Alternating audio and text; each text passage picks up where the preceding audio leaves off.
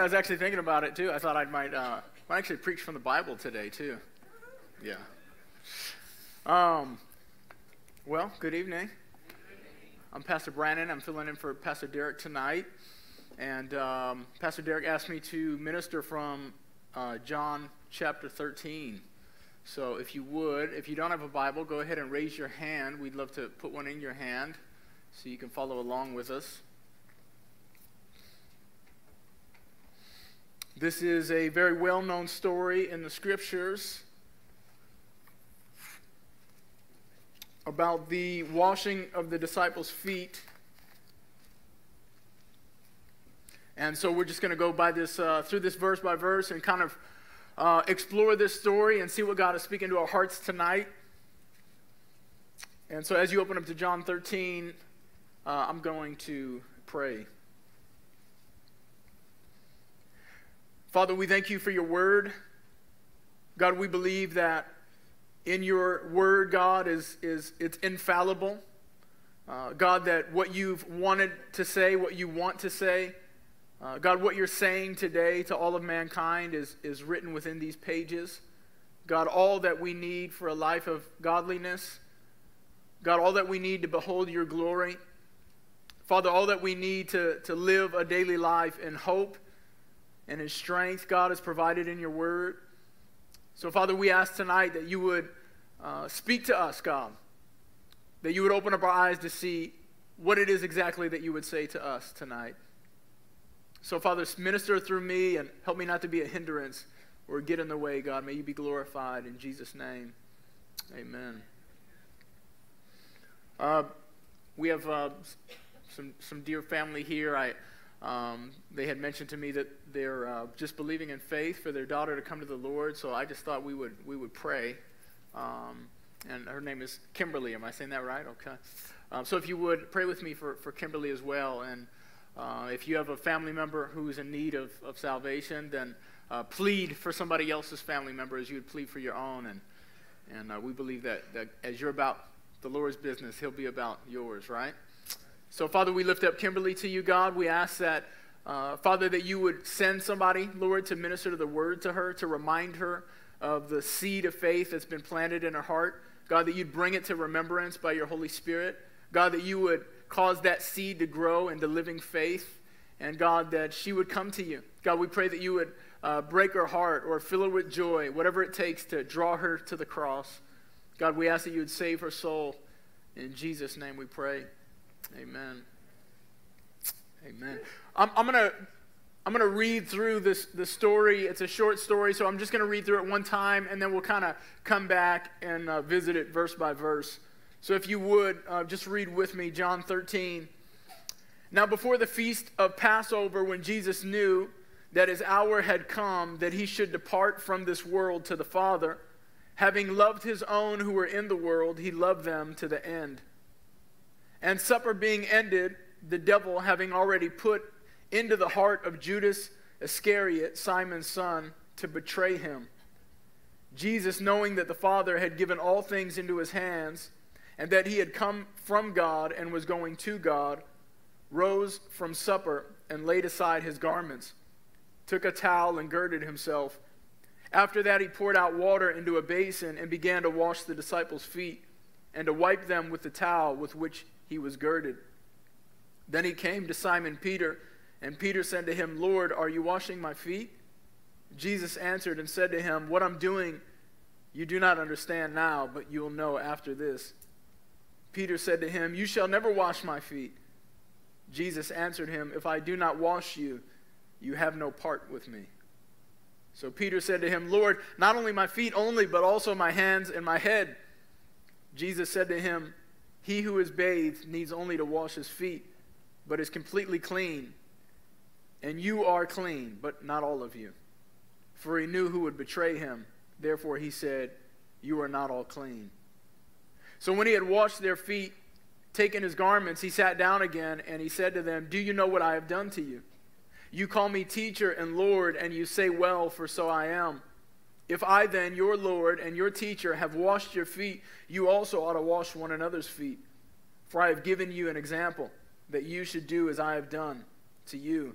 Most assuredly, I say to you, a servant is not greater than his master, nor is he who is sent greater than he who sent him. If you know these things, be blessed. Blessed are you if you do them.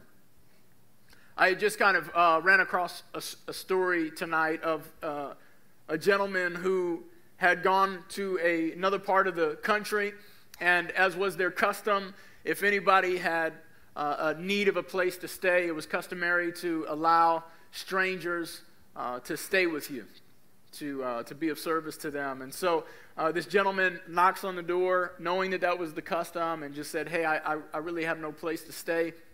And there was a woman there, and her eyes were bloodshot red. She looked like she had been crying, but she didn't say anything. She just gave him a smile, happily took him in, began to feed him and take care of his needs. And at one point, it looked like she was going to turn to him and say something. But just as she was getting ready to open her mouth, she stopped herself, held her tongue, and walked away. Shortly after that, the husband of the household had come out and greeted him and blessed him in the name of the Lord, said, God bless you, and just made sure that he had all that he needed for his night's stay. But he also had looked like his tears, his eyes were kind of puffy, looked like he had just got done crying, but made no mention of anything, and went in and shut the door, and the man had the night stay there. The following day, he left, and as he was headed through the town, he kind of ran into the town priest, and the gentleman asked him, said, where did you stay last night? And he told him the house that he had stayed, and he said, oh, did you get wind of what had happened? He said, get wind of what? I didn't hear of anything. He said, oh, that couple that you stayed with, they had just lost their one and only son the night before. And he said, wow, I had no idea.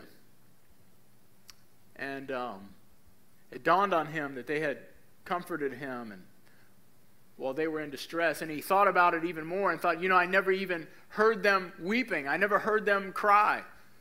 And then he realized that they had shut the door and they had wept quietly so that they could allow him to enjoy his night's stay. And the more he thought about it, a tear began to well up in his eye. And the priest looks at him and says, why are you crying? And then he says, never mind, I understand. You're a young man. You're not used to dying yet. He wasn't referring to the death of the son. He was referring to the death of the couple, that they laid aside their wants and their desires, and they died to themselves to take care of their neighbor. As we read John 13, we're reading exactly this, where Jesus is commanding us to die to ourselves and to love our neighbor as Christ loved us. I'm going to go back, and we're just kind of going to look at the story in deeper context. Now, before the feast of Passover, when Jesus knew that his hour had come, that he should depart from this world to the Father, having loved his own who were in the world, he loved them to the end. So as John is narrating his experience and kind of retelling it for us, I think it's very important that he kind of gives this intro, because he knows what Jesus is about to do, but we don't know it yet. We have to read through. And so he's kind of giving us an intro as to what Jesus was about to do, but the pretense of why Jesus was about to do it. And he says, Jesus knew his hour had come and that he should depart from this world to the Father. So it's on that basis. And he actually, if you skip down, he says it again in verse 3. Jesus, knowing that the Father had given all things into his hands, and that he had come from God and was going to God. And it was on that basis that he rose from supper and laid aside his garments. But going back up to verse 2, it says, and supper being ended, the devil having already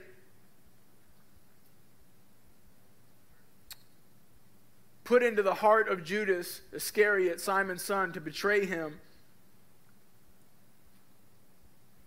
And if you really think about the story, just kind of, put yourself there, that in that moment, the devil had put into the heart of Judas Iscariot. And I just want to throw in there that God is absolutely sovereign over all the affairs of the world, and yet God himself does not do evil. The Bible says that Christ was slain from the foundations of the world, that before the world even existed, before you and I were ever even created, before Adam and Eve ever came into existence, God had already ordained the crucifixion of his son, and yet God never put it in Judas's heart to crucify his son. Now, if that confuses you, that's because you and I are not God. Simple enough, right? That God is absolutely sovereign over all the wickedness that happens in the earth, but yet God never does wickedness. It was Judas's desire to kill Jesus, and Satan had put it into his heart. And yet, over all the wickedness that happens in the world, God orchestrates it in such a way as to use it for his glory and for your good. Can I just say right there that whatever wicked you have done or whatever wicked has been done to you, God has ordained it and orchestrated it in such a way that it would work out for your good, that you would draw closer to him, that you would know him. And we know that because the central event of the universe was the worst wickedness that have ever been done on the face of the planet Earth, and that was the crucifying, the killing of God's own son. And yet we see that through the worst tragedy that had ever happened on planet Earth, that all mankind now has the ability to become saved through the death of Jesus Christ. I just think it's important to view all the world through that lens. As we think about the tragedy that has just happened in Florida, and we say, where is God? And yet the reality is God is in the midst. God was on the cross, and he wasn't just on the cross. He rose, and that his Holy Spirit is in the world, convicting the world of sin, righteousness, and judgment.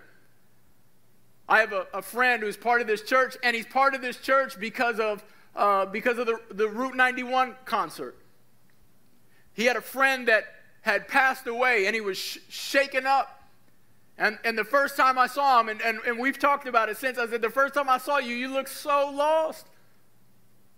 I mean, almost to the extent that it looked like another spirit had taken over you, just this sense of hopelessness. And now you look at him, and there's life in his eyes. It's not that everything is all good now. He's still walking through some things, but there's evidence that a change has taken place in his heart. And that in the midst of tragedy, God used that for this young man to draw him to church, to hear the gospel. And now he has a hope he never had before, that out of death sprang life. God is good. It's not enough to say that God is sovereign. But we got to know that in God's sovereignty, he's good. It's not enough to just know that God is in control of all things, but that in the midst of all things, he's controlling things in such a way that he's working it out for your good. For all things work out for the good of those that love God and are called according to his purpose. For those he foreknew, he also predestined to be conformed to the image of his Son. Jesus loves you. Jesus loves you. You know, if you go back up to verse 1, it says, now before the feast of the Passover, when Jesus knew that his hour had come, that he should depart from this world to the Father, having loved his own who were in the world, he loved them to the what? To the end. He loved them to the end. Meaning that up until the moment that he had called them, and really if you know your Bible, it wasn't really that he loved them from the moment that he had called them. Because Ephesians 1 tells us that he chose us in him before the foundation of the world, that we should be holy and blameless before him in love. Having loved them, he calls them to himself, and then he loves them to the end. And I believe this is a reference to his getting ready to die. He loved them to the moment of his crucifixion. He walked with them. They doubted, right? They complained. They asked for things they shouldn't have asked for. They were prideful and boastful. They were doubtful. And in the midst of all of that, he loved them and he carried them. And I would just ask the question, how was it that he loved them to the end? And I think this is an important question because Jesus is getting ready to say, as we just read, that as I have loved you, you also go and love others. So I just kind of want to pause there for a moment and ask the question, how did he love them to the end? Because if that's the command he's given to me, is to love as he loved me, then let's explore that.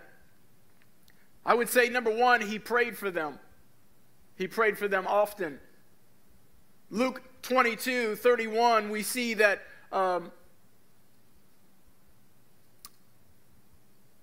Jesus had insight into Peter's heart. And not only did he have insight into Peter's heart, but he had insight into the devil's plans. And he knew that Satan wanted to get a hold of Peter. And if you look at Peter's life, I mean, you can kind of see why, right? I mean, Peter always kind of liked to stay 3 steps ahead, say things he shouldn't have said, do things he shouldn't have done. And you can just kind of see that, because I think all of us could see a little bit of Peter in us, or a little bit of us in Peter. And you can just see how the devil likes to get in there. You know what I'm saying? So Jesus, knowing this, says to Peter, and the Lord said, Simon, Simon, his name was Simon Peter. Indeed, Satan has asked for you, that he may sift you as wheat. But I have prayed for you, that your faith should not fail. And when you have returned to me, strengthen your brethren. Can you imagine Jesus, the Son of God, telling you that he prayed for you? I mean, I just wonder, is that a prayer that God thinks about? Right? I mean, when Jesus prays, is there any doubt that prayer will come to pass? Remember when Jesus prayed out loud and he said, Father, I know that you hear me, you always do. But the reason that I say this is not for my sake, but for those around. I want them to know that I know that you hear me. And you always hear me. In fact, we know that Jesus' prayers always get answered. Well, except for in the Garden of Gethsemane. When he said, if there be any other way, take this cup from me.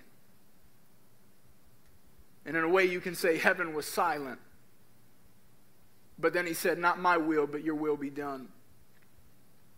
But here we see in verse 32 that Jesus was very confident that his prayer for Peter was going to get answered, because he said, I prayed for you. Satan has asked to sift you like wheat, but I prayed for you that your faith may not fail. And then listen to what he says.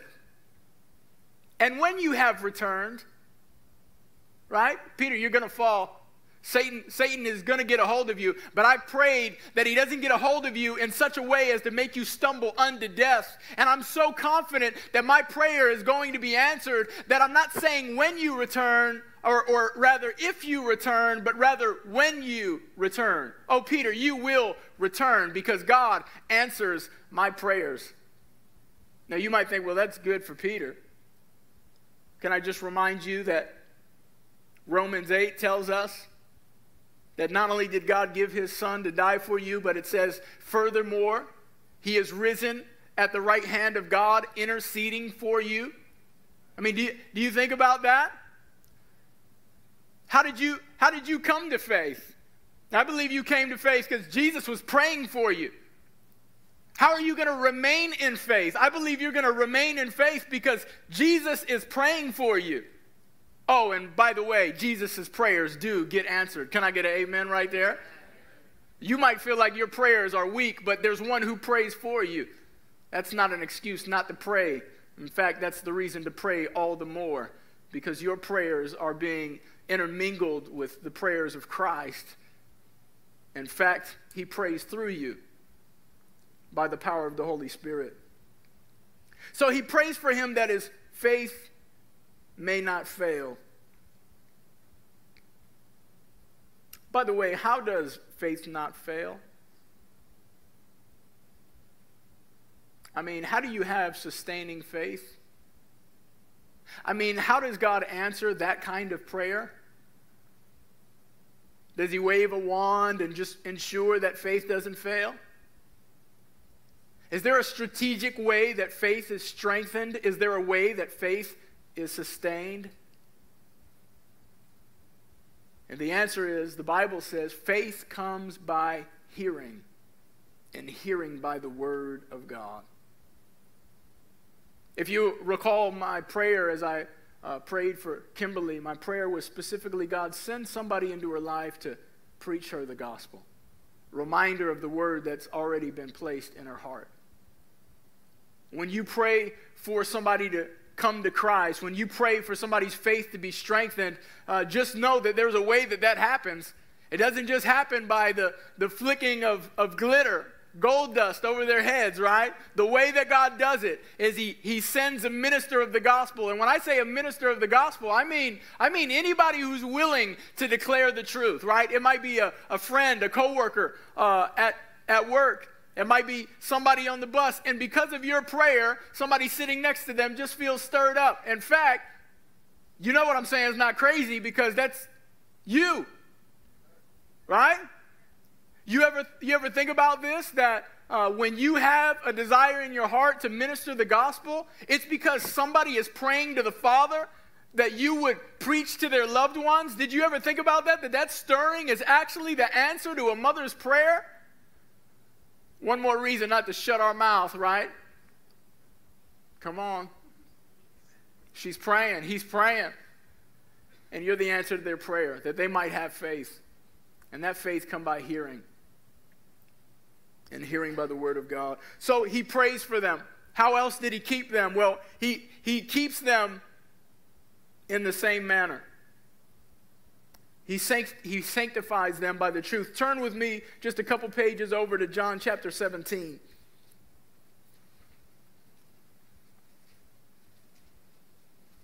And we're going to read just this portion of Scripture. I could just pull out a snippet, but it's too good to skip by. So remember, he says, those that were in the world, I have kept them. And this is a good Scripture reference because it's almost the same wordage. In verse 6 of chapter 17, he says, I've manifested your name to the men whom you have given me out of the world. They were yours. You gave them to me. And they have kept your word. By the way, I love that. I don't want to get sidetracked, but it's just too good, right? He says, as he's praying for the disciples, he comes to God and says that they have kept your word. He doesn't say, oh man, they stumbled. Peter turned his back on me, right? When Jesus presents you before the Father, he presents you as spotless and blameless. You can think on that. I just love that. They were yours, you gave them to me, and they have kept your word. Now they have known that all the things which you have given me are from you. They have known.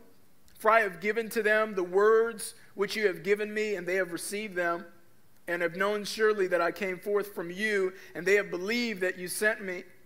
I pray for them. I do not pray for the world, but pray for those whom you have given me, for they are yours. And all are mine are yours, and yours are mine, and I am glorified in them. Now I am no longer in the world, but these are in the world, and I come to you, Holy Father, keep through your name those whom you have given me, that they may be one as we are. So he's asking God to keep them. While I was with them in the world, I kept them in your name. Those whom you gave me I have kept, and none of them is lost except the son of perdition, that the scripture might be fulfilled. That's a reference to Judas. But now I come to you, and these things I speak in the world, that they may have my joy fulfilled in themselves. I have given them your word, and the world has hated them because they are not of the world, just as I am not of the world. I do not pray that you should take them out of the world, but that you should keep them from the evil one. How many of you find yourself praying, God, just take me out of the world? I'm not going to lie, I prayed that prayer a few times. I just want to remind you, your prayer doesn't line up with Jesus' prayer. He says, God, I'm not praying that you would take them out of the world. I'm just praying that you would keep them from the evil one. So should our prayers be. They are not of the world, just as I am not of the world. And if you would with me, just focus here on verse 17. Sanctify them by your truth. Your word is truth. As you sent me into the world, I have also sent them into the world, and for their sakes I sanctify myself, that they also may be sanctified by the truth. Christ sanctified them. He sanctified them by the word. Well, what does that mean? That means that he set them apart, right? If you're saved, the evidence that you're saved, if you're filled with the Holy Spirit, if your name is written in the book of life in heaven, the evidence that your name is written in the book of life in heaven is that you are being sanctified by God. You're being set apart.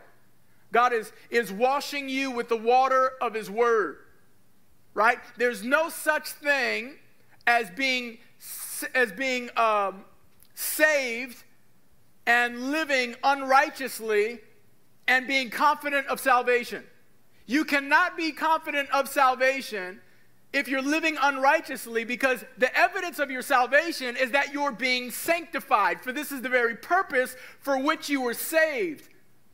That you would be set apart by the washing of God's word, your faith for obedience. Now, you're not sanctified so that you can be saved. You're saved so that you can be sanctified. There's a big difference there. God is conforming you and I to the image of his Son. That's the purpose of our salvation. Unless we're being conformed, there's no evidence we're saved. Unless the purpose is being fulfilled, there's no evidence that the purpose was ever accomplished. Are you with me? And let me just remind us that sanctification is a process, right? I'm not saying you're made into the image of his Son, although that would be true. The Bible says he who is in Christ is a new creature instantly, right? Old things have passed away, all things become new. What God has done in the heart is done once and for all. You're changed, but it takes a while for your mind to catch up to your heart, right? Your mind has to be renewed. You got to remember, right? You got to get into God's word and remember, oh yeah, this is who I am. Because I forgot. Anybody have a forgetful moment? Come on, Jesus. Thank God for grace, right? If any one of us sins, you have an advocate before the Father, Jesus Christ the righteous. And if you'll confess your sins, he'll be faithful and just to forgive you and to cleanse you of all unrighteousness. We all need cleansing, right? And in fact, this is what Jesus is about to tell us, that although you are cleansed once and for all, you still need a daily washing. He sanctified them by the truth. Number 3, he gave them the Holy Spirit. John 16:5. Turn with me there. Go back one page, possibly, in your Bible.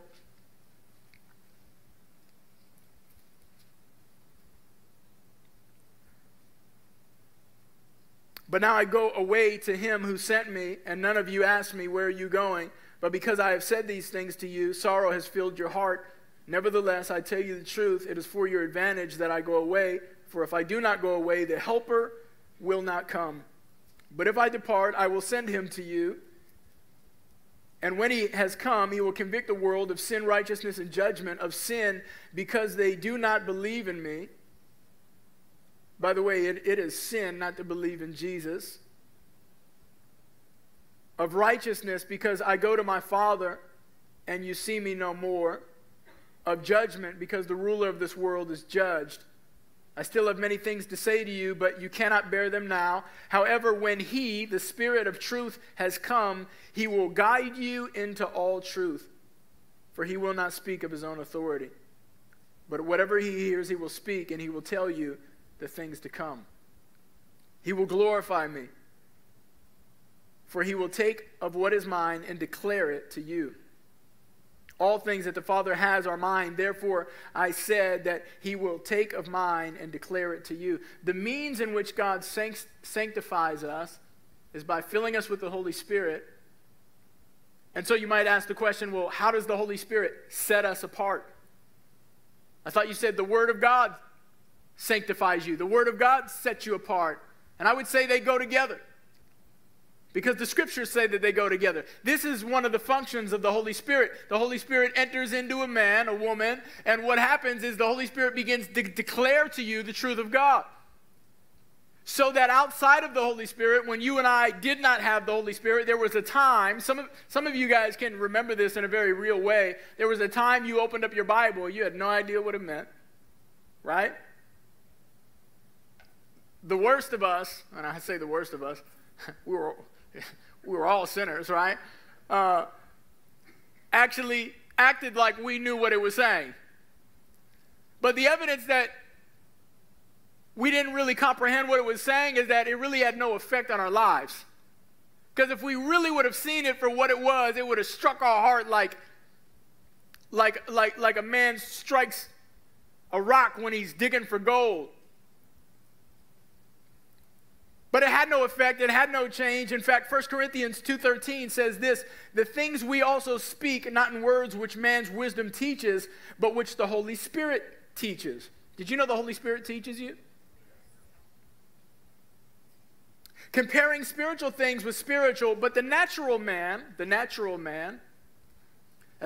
the man that is naturally born. All of us were naturally born, right? Nobody in this room was born filled with the Holy Spirit. I talk to people all the time who tell me that they were Christians since they were born. It's not in your Bible. You may have got saved earlier than you can remember. But there was a moment when you did not have the Holy Spirit. And that moment was the day of conception. It was the day that you were born. David said it like this, I was born in sin in my mother's womb. I was shaped in iniquity. I was a rebel. But there was a day that I heard the gospel. I believed and I was filled with the Holy Spirit. For some of you in this room, that may have been at the age of 2 or 3 years old. And I believe God is merciful enough to accept your little seed of faith as a 2 or 3 year old and fill you with the Holy Spirit. And so you grew up your whole life thinking, well, I've always known Jesus. No, you didn't. All right, when you were 2 years old, you didn't know him, right? Now, I'm not saying that a 2-year-old, if they were to die without the Holy Spirit, would go to hell. That's a question I can't answer. What we see in Scripture is that men are accountable for what they know. They'll be judged according to what they know. A 2-year-old can only know so much and respond to that and the revelation of God. And so we would lean towards grace, absolutely. But bottom line is, when you come to a place where you're able to decipher truth, when you're able to know what's wrong and rebel against it, you're accountable for that. Some people would call it the age of accountability. You can't necessarily find that in the Bible. You can find the principle of it in Romans 1, 2, and 3. It's definitely there in principle. But that term age of accountability does not exist in the Scriptures. So what am I saying? If you got lost, here's what I'm saying. The Bible makes it clear that without the Holy Spirit, Jesus said it like this. Instead of putting it in my own words, I'll just put it in the words of Christ. Unless you be born again, you will not see the kingdom of God. The Spirit teaches. The natural man, the man who's born without the Spirit, reads the Bible, hears the gospel, and cannot perceive it. Verse 14 says, but the natural man does not receive the things of the Spirit of God, for they are foolishness to him, nor can he know them because they're spiritually discerned. So right now in this room, I'm just going to be as blunt as I possibly can. Right now in this room, there are possibly a few people that are filled with the Holy Spirit. Excuse me, I meant to say the opposite. There's like only a few of us, right? I hope not. But right now in this room, there are a few of us in this room who are maybe come to church often, but have never been filled with the Holy Spirit. And the evidence is there's no change of heart. You are as you've always been. Yeah, you have a respect for God, but even that condemns you. Because if you really had a respect for God, then you would do his will. But instead, you sin willfully. And the fact that you say God is worthy of respect makes you worthy of judgment on the day of judgment. Because what will you say when you stand before him? You cannot say you didn't know. You cannot say you didn't think that he was worthy. Otherwise, you would have lived up to his expectation. Because out of your own mouth, you have confessed that there is a God, that he sent his son to die on the cross, and that he's worthy of all honor. And yet in saying that, you turn and you live a life in complete rebellion against him. What will you say on the day of judgment? You will be without excuse. And the scripture says that there are those who hear the gospel, and it has no effect on their heart because their hearts are wicked. They hear the gospel and they cannot perceive it because it's foolishness to them. There are those right here, right now, who the gospel has no effect. And of course, I'm hoping and praying that even as the word is going forth, that God will change that. Because I believe the power of the gospel. For I am not ashamed of the gospel, for it is the power of God unto salvation for those that believe. I believe the gospel is able to impart faith to the unbeliever. That the hearing of the gospel is able to make a non-seeker a seeker. And those who would not seek, desire to seek. So God fills us with the Holy Spirit. Christ fills us with the Holy Spirit so that we would have a desire to seek God and that we would be able to understand the knowledge of God. So going back to the experience, there are those who read their Bible, as was me. I remember somebody gave me a Bible in high school. It was a small orange Gideon Bible. I took it home. I remember sitting in my chair. To this day, I was probably, 15, 16 years old. And I went to the book of Proverbs, and I read it, and I was like, ooh, this is really good. That's really wise, right? And there was other stuff I read. I was like, I have no idea what that means. But even the stuff that I said was really good, I still had no idea what it meant. Because if I really thought it was good, I would have tried to apply it. But did I? No, not at all. But when I got filled with the Holy Spirit, then I began to open up God's Word, and I go, oh. There were common phrases, and I'm speaking to Holy Spirit-filled people in here, so I know you can relate to what I'm saying. There were phrases that came to life to me. Like the phrase, oh my God, right? Just a common phrase. Well, when I got filled with the Holy Spirit, that phrase took on a whole new meaning. And then, in fact, then I would begin to see it in the Bible. David would pray, and he'd start off his prayer, oh my God. Bless the Lord, oh my soul. Jesus says on the cross, my God, why have you forsaken me?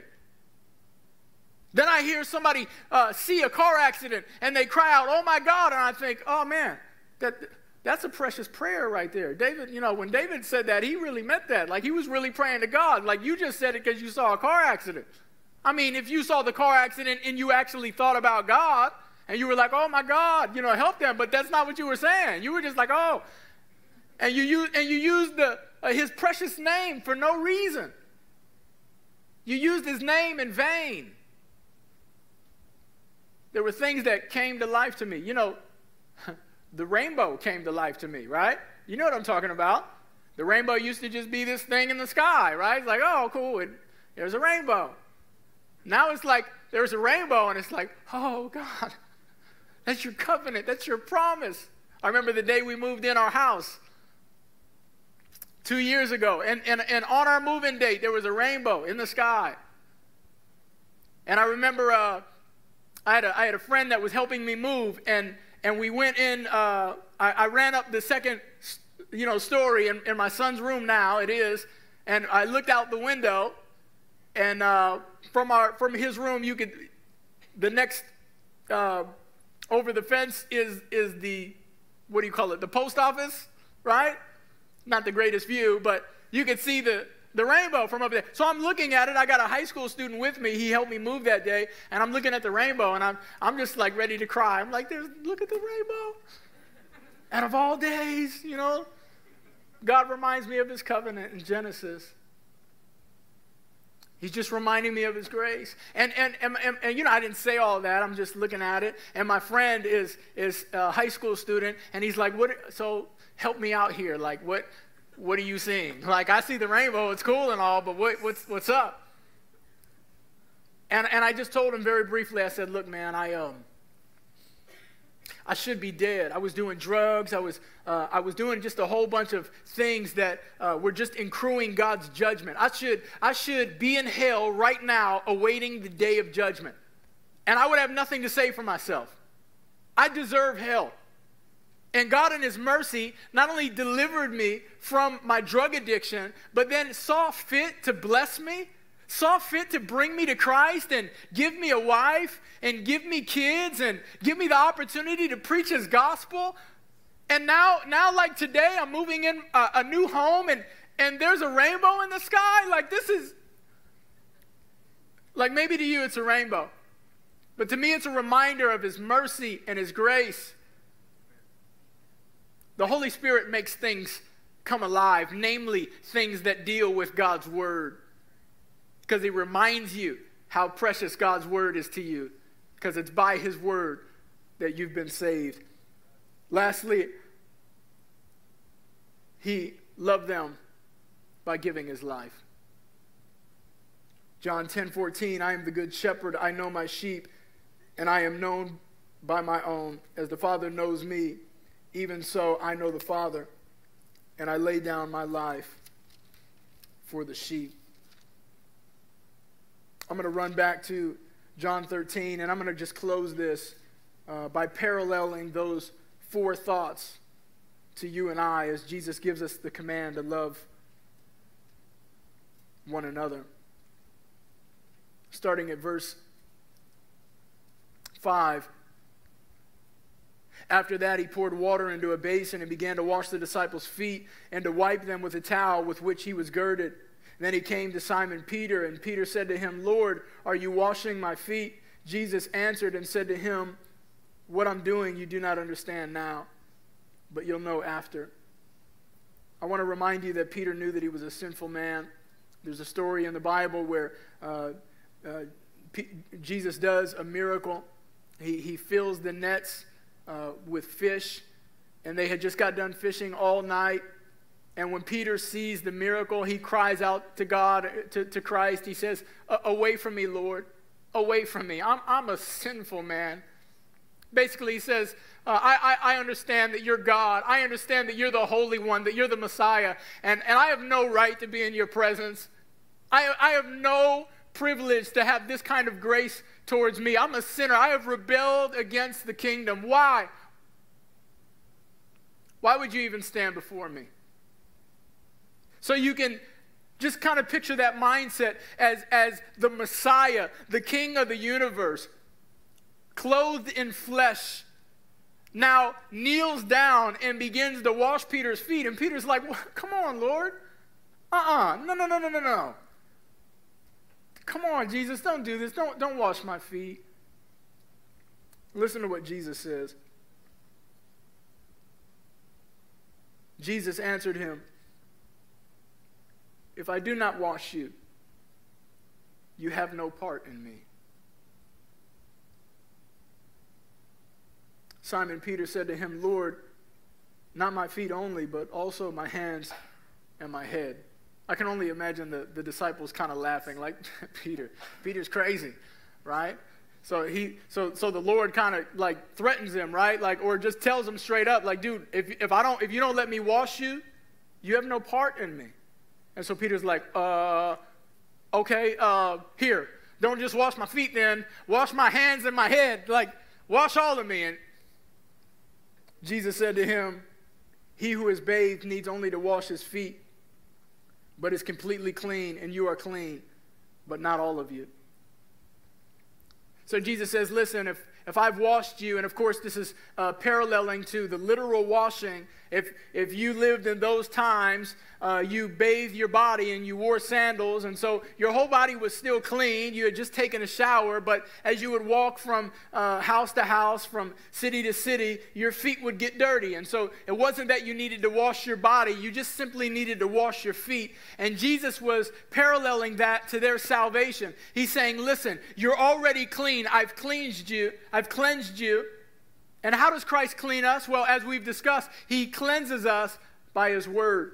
In fact, Jesus said exactly that in John 15. I am the true vine, and my Father is the gardener. He cuts off every branch in me that bears no fruit, while every branch that does bear fruit, he prunes so that it will be even more fruitful. You are already clean because of the word that I have spoken to you.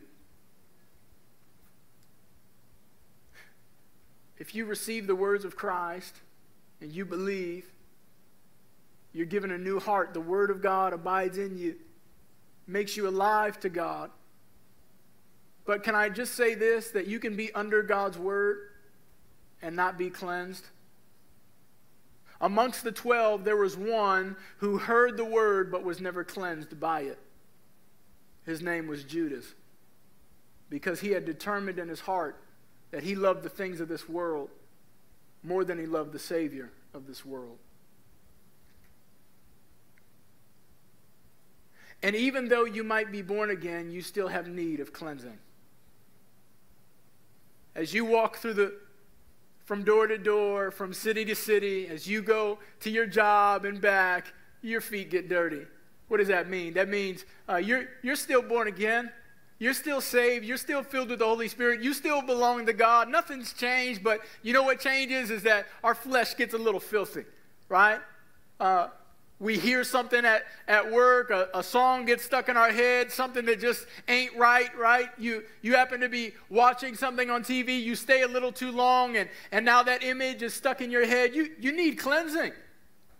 You know, we have this constant debate in my high school classroom. Does a Christian need to read the Word of God? Is that essential for salvation? And my argument is absolutely yes. Because you need to be cleansed every single day. You need to abide in God's Word. And my argument would be, if you're filled with the Holy Spirit, that is your greatest desire. Your greatest desire is to be washed daily with God's word. There's nothing like having a long day and hopping in a hot shower. I got any hot shower bath takers up in here? Yeah, maybe you're a bath taker. I think in a few years they'll probably get rid of baths. It's like we don't even have time for that anymore, right? We just take a hot shower, unless you got kids, of course. There's nothing like waking up in the morning and letting God's word just wash over you. Letting God just remind you, you belong to me. Whatever happens today, I got you. Whatever you encounter, whatever temptations come, our relationship is greater. Don't ever forget that. Taste and see that the Lord is good. It's a lot harder to hunger after the things of the world when you just had Jesus in the morning. Can I get an amen? Amen. I just want to close on this thought. Let me read this and just parallel this to our lives. So when he had washed their feet, taken his garments and sat down again, he said to them, do you know what I have done to you? You call me teacher and Lord, and you say, well, for so I am. If then I, your Lord and teacher, have washed your feet, you also ought to wash one another's feet. For I have given you an example that you should do as I have done to you. Most assuredly I say to you, a servant is no greater than his master, nor is he who is sent greater than he who sent him. If you know these things, blessed are you if you do them. So now Jesus says, as I've washed you, you go and wash others. I gave 4 ways that Christ washes us. I just want to parallel that and leave you and I with the commandment that Christ left us with. Number 1, he prayed for them. So you also pray for those around you. This is the body of Christ. This is it. Like it or hate it. This is it, right? You get saved, you give your life to Jesus, you come to church, you're like, this is it. He's filled with the Holy Spirit. She's filled with the Holy Spirit. God, that's the best you could do? Right? Well, first of all, God ain't done yet. Right? You see some people and you're like, man, there's no way that guy was filled with the Holy Spirit. You don't know what he was like before he was filled with the Holy Spirit. Come on. For real, you might say that about me. You're like, Pastor Brandon is not, maybe, I don't know, whatever you've seen, right? You don't know who I was before. I got to remind myself. Right? I'm like, man, Lord, this is it? I start to question my own salvation. Am I really saved? And then I got to remind myself, Brandon, do you remember who you used to be? Wow. And then I got to give him glory. God, you've changed me. We pray for one another. Somebody's offended you here at church, that's your brother. You wash them the way Christ has washed you. You pray for them. Ask God. You see a weakness? That's a beautiful opportunity to pray. You don't have to remind them in their prayer circles, right? Oh, they did such and such. You just pray for them. You see an open part in their armor, that's a perfect area for you to pray. God, they're weak in that area. Would you strengthen them? Would you help them? Would you wash them with your word? Number 2, he sanctified them by the truth. The Bible says, encourage one another as long as it's called today. Remind your brothers and sisters of the hope and the promises of God's word. The scripture gives us the commandment as husbands. Husbands, love your wives just as Christ loved the church, and he gave himself up for her to make her holy, cleansing her by the washing with water through the word. I'm commanded as a husband to remind my wife of God's promises when she's discouraged and upset. To remind her that God has begun a work and he's going to finish it. So we ought to do for one another as Christ has done for us. Christ gave us the Holy Spirit. So you wash one another by preaching the gospel. That when they hear, they would believe. And that when they believe, they would be filled. And lastly, he gave his very life. So you also give your life for one another. I'll end with this thought. I was watching the Nature Channel the other day on Netflix, which we've been doing a lot lately as a family. Planet Earth. Great. Aside from the fact that they always swear like, it evolved. You're like, shut up. Because you're watching God's glory and you're like, he did it. And then they're like, it evolved. You're like... There were lions, and I noticed that every time the lions would come after the pack, and you already know where I'm going with this, they would always, they would just chase them down until one of them got wearied out and got away from the pack, and that's the one that they go for. And the Bible has said that we're the body of Christ, that we're one body, like it or leave it. This is who Christ purchased. And that we're to stay together as a pack. How sweet is it in the eyes of the Lord when the brothers dwell together in unity. I saw another episode where the lion was coming after these oxen, and all the oxen began to turn around one to another. One was facing this way, one was facing this way, one was facing this way, and the other facing this way. And they all had their backside together, and in the middle was the calves. Is that what you call baby oxen? I have no idea. And the lions just stood there and they looked and they waited. And the oxen just stood there and looked at the lions. And they literally just turned around and walked away. And I just thought, how beautiful is it when God's people are praying for one another, encouraging one another. And the enemy is coming to seek, kill, and destroy. And we're locking arms, going, if they fall, I fall with them, but nobody is going down. Not under my watch. And when this happens, God is glorified. Because he's in the midst of it all. Let's pray.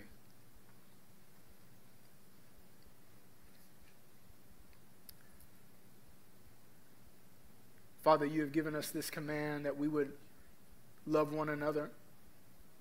God, I trust that as your word is going forth, your Holy Spirit is sanctifying your people by the word, reminding them of people they need to pray for, maybe reminding them of areas that they've let their guard down. of people that they've offended and need to apologize. Reminding us to love one another as you have loved us. You're the master, we're the servant. And if you, being greater than us all, have humbled yourself in such a way as to wash our feet, and we, like Peter, God, we know that we're not worthy of you washing our feet. But you said, unless you wash us, we have no part in you. So we humbly oblige. And now you've commanded us, you go and do likewise. Father, I pray that as you've convicted us, that by the power of your Holy Spirit we would obey you. That we'd make amends, we'd turn and strengthen one another, and we'd obey your command. And God, now I ask that by the power of your Holy Spirit, you would enable us to fulfill those resolutions. In Jesus' name. Listen, if you're in this room tonight, I'm not going to ask you to stand up, but I am going to ask you that if there is someone in your life that you have offended, or somebody in your life that has offended you, and the Holy Spirit is convicting your heart to make things right. And with that said, there's just a strong conviction of a very clear thing that the Holy Spirit is asking you to do. Well, even if it doesn't have anything to do with offense, just the area that you know that the Holy Spirit is asking you to love and to wash and to do right. And as a response to say, God, I hear you. You've spoken to me clearly. I'm going to ask you to raise your hand, and the reason is because I just want to pray for you that the Holy Spirit will now empower you to do that for which he's put in your mind and your heart. So if that's you, go ahead and raise your hand. God bless you. I see your hand. God bless you. Your hand as well. God sees your hand. I see your hand. I see your hand as well. I see your hand to my right. Praise God. No matter how hard it is, the Holy Spirit is going to be with you and help you say the right words, do the right thing. Father, you see those that have lifted up your hand. God, I ask that you would bless them. I ask that you would strengthen them. I ask that first and foremost, God, that they would see by grace and by your mercy what you've done for them, that they're undeserving, unworthy, and yet, Father, your word says that while we were yet sinners, you died for us. I pray, God, that as you've died for us, as you've prayed for us, as you've set us apart by your word, that we would now be strengthened to go and do likewise. So, Father, enable us, enable them to do what you've put in their hearts. In Jesus' name we pray. Amen. We're going to end this night by taking communion. So if you would, stand with me and us as my brother leads us in worship from the back. If you could just begin to make your way down here and grab the communion, and then those in front of you can come up after them, and we'll take communion together.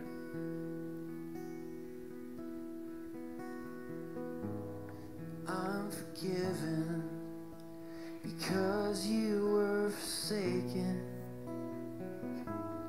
I'm accepted. You were condemned. I'm alive and well. Your spirit lives within me because you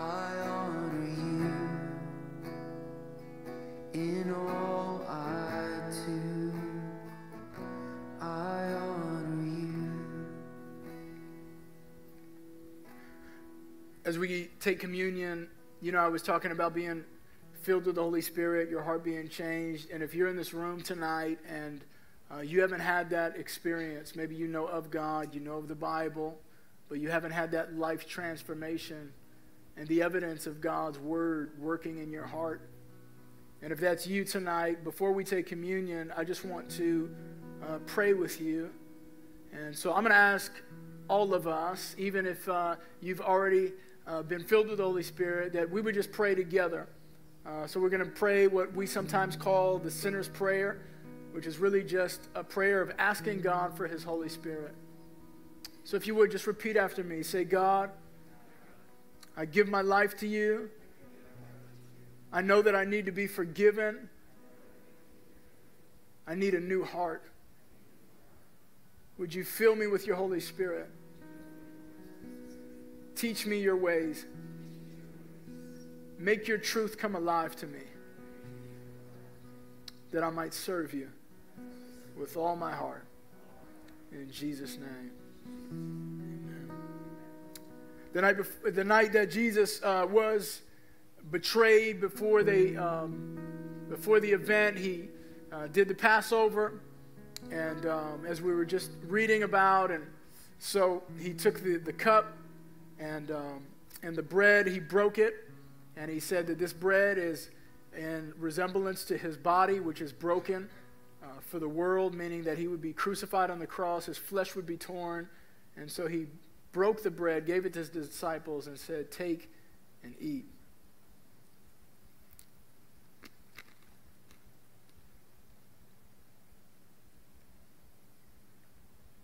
And then he took the cup, and he said, "This is my blood, which is being poured out for the sins of the world. Take and drink."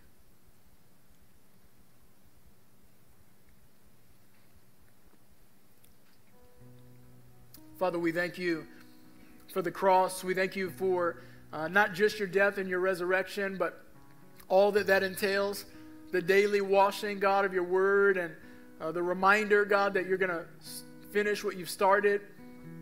Father, we pray for our loved ones that are lost. We ask that you would redeem them and share with them the truth. God, do for them what you've done for us. Have mercy on their hearts, on their souls, God. And God, help us to be faithful to preach the gospel.